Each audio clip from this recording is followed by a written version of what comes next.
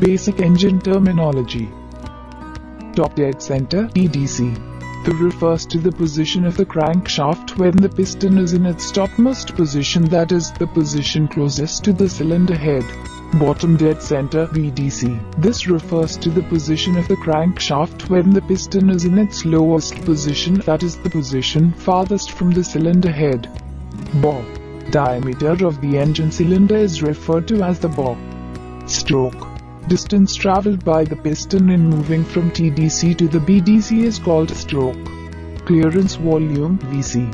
The volume of cylinder including the combustion chamber above the piston when it is in the TDC position is referred to as clearance volume (VC). Piston displacement or swept volume. This is the volume swept by the piston in moving from TDC to BDC.